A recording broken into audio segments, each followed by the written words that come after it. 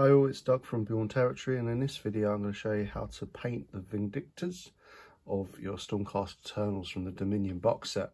I also go through the stats of these guys. I hope you like the video, I hope you pick up some tips and tricks, and please don't forget to like and subscribe. So the Vindictors, their stats, they have a Storm Spear, 2-inch range, 2 attacks, 3 to hit, 3 to wound, -1 rend and 1 damage. Pretty good for what looks like your standard troops. They've got a 5-inch move, 2 wounds each, 7 bravery and a 3+ save. Pretty tough for a standard troop. You've got, what have we got? The champion, pretty much the prime, add 1 to the attacks as standard. Standard bearer, 1 in 5 models in this unit can have the Azurite signifier. Add 1 to the bravery characteristics of this unit while it has any Azurite signifiers. Then we have the Storm Soul Arsenal as the Vindictors bellow litanies of faith, bright lightning arcs between their shields and spears, forcing enemies to charge into a wall of blazing Azurite power. If the unmodified hit roll of an attack made with the Storm Spear is a 6, that attack inflicts 1 mortal wound on the target, and the attack sequence ends. Do not make wound or save rolls. That will be awesome. Okay, so how much do these bad boys cost? Bring up the box. Bit Vindictors, a unit size of 5 is 140 points. They are battle line. I cannot wait to play with these boys and girls. All right, let's get painting. Okay, first colour is Contrast Black Templar. With the Contrast Black, I'm going to focus on all the flat parts of the armour on the miniature, and I'll do 2 thinner coats. Next colour is Mephiston Red, and with the Mephiston Red, I'm focusing on 2 areas. The pole of the halberd, the handle of the sword, and for this guy, the plume in his helmet. Next colour is Lead Belcher. With the Lead Belcher, I'm picking up the plated armour, the buckle of the belt,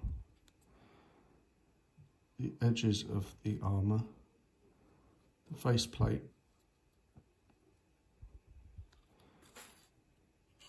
spear blade and head, again on the reverse, plate armour, this guy because he's a prime, his shoulder pad, collar, outside edges of armour. On the shield the same thing, outside edges,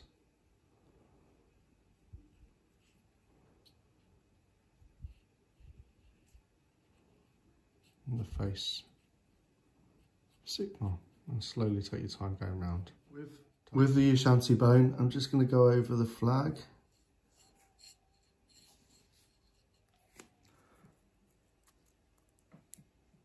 Next colour, Contrast Cygor Brown for the leather, the straps, etc.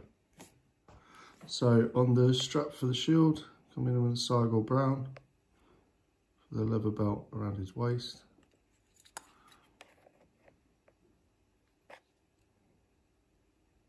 What is that? And on here.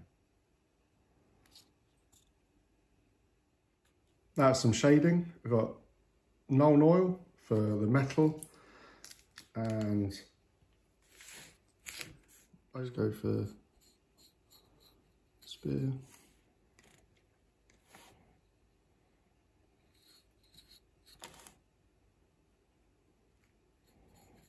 Fit armour. Quite generous with it. I'll just slap it on and then start moving it around if it starts pooling in areas I don't want it to. Last shade, Agrax Earth Shade.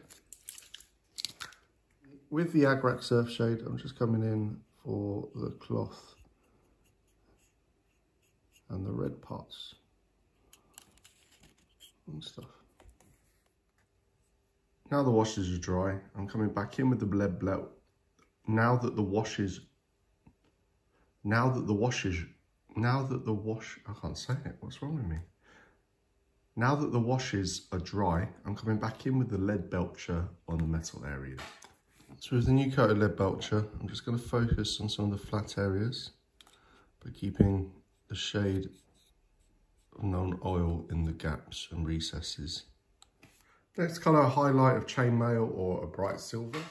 So with the chainmail, I'll focus on the face first, the nose, forehead, a little bit on the cheeks to get a bit of a highlight.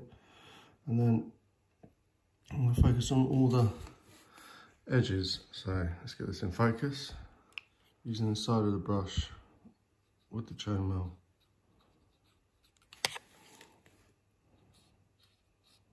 Side of the shield. Parts of Sigmar's face. Make it stand out. Next highlight is Evil Sun Scarlet for the red part.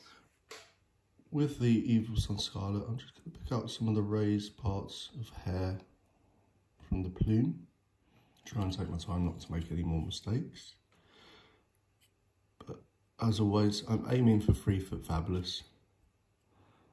And I generally will make mistakes. I'll make mistakes and then I'll just go over and try and tidy them up best I can. And work in that fashion. What I need to make sure though is that there still has the recesses of the non-oil still in the plume. Just give it some depth. And for an extra highlight, a fine highlight of Wild Rider Red. And with this Wild Rider, I'm just going to pick out some of the edges.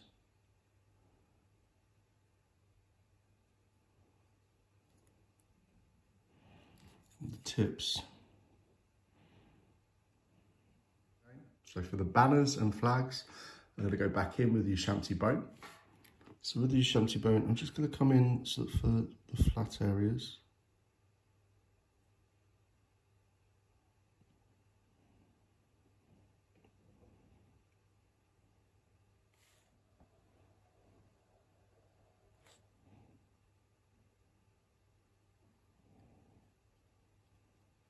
I'm going to highlight with a wraith bone.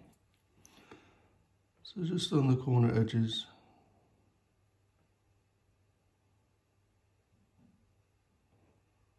Just to make it pop a bit more.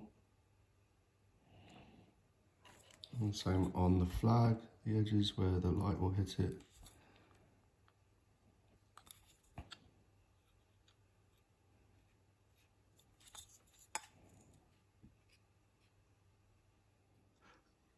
And the final colour, I'm just going to use Administratum Grey as a dry brush on the black armour.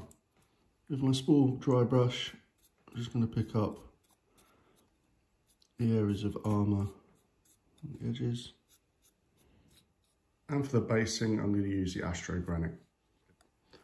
And just apply generous layers.